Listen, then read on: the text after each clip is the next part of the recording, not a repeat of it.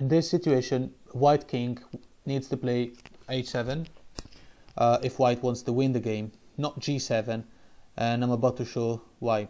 King h7, then h4, king g6, h3, king g5, pawn goes down, so does the king, and now black promotes into a queen, and this is a pretty well-known position when where the white king goes to g3, and there's nothing that the queen can do. No checks will work, and the rook is covering the entire second rank. It's going to be checkmate next move. Well, black can play king f1, but then it still loses the queen. The reason why the white king did not start his race to the third rank from g7 is because it is crucial to stop the queen from going to h8 and protect the square a1. So the g7 now is the g7 pawn is playing in favor of white. Anyway, another try could be pawn to g5, which also doesn't work because of king g6, g4, king g5, and then g3, king h4, king pawn to g2, and king to h3.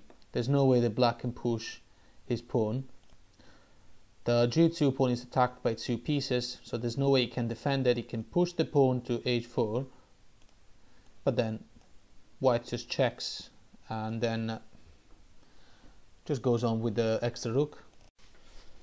Here it's important for the white king to stop the black king from reaching d2, the square from where the black player will be able to get at least a draw. So white needs to play king to c1, and after king to e3, taking the pawn is wrong, because the white player cannot allow the black player to get too close to the rook, right, and control the square of promotion, protecting the pawn, and also attack the rook, forcing the rook to move again, but then getting a draw, forcing the white rook to sacrifice. The key move now is a tempo move, so rook to h1.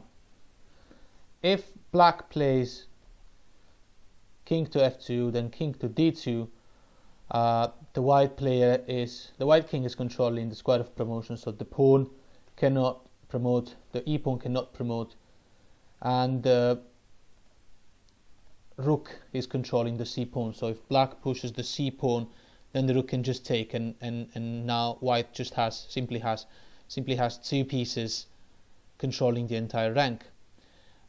If the black king plays to d3, trying to keep control of his own pawns, then now simply rook to e1, forcing the king to move away from one of the pawns.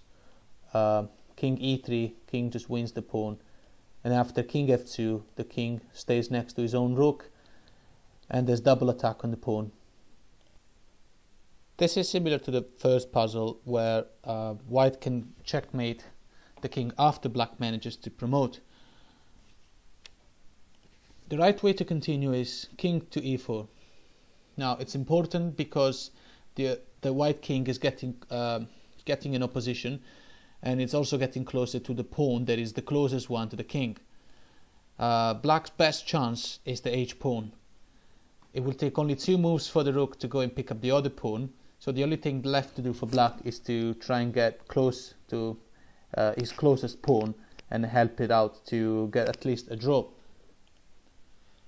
In fact, in case of rook to a8, black will simply get his first step closest to his pawn, stopping the king from reaching e4, and now rook check doesn't work after king goes to g2 and protects all of the squares of the pawn.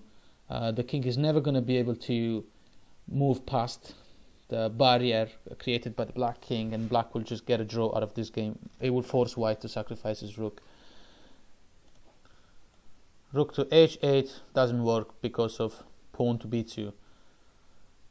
Well, taking the pawn is not possible because of the promotion, so white will have to go back, which would allow black to go back to f3 and control e4, stopping the opponent's king, and then just the square g2. That's why the key move is king to e4.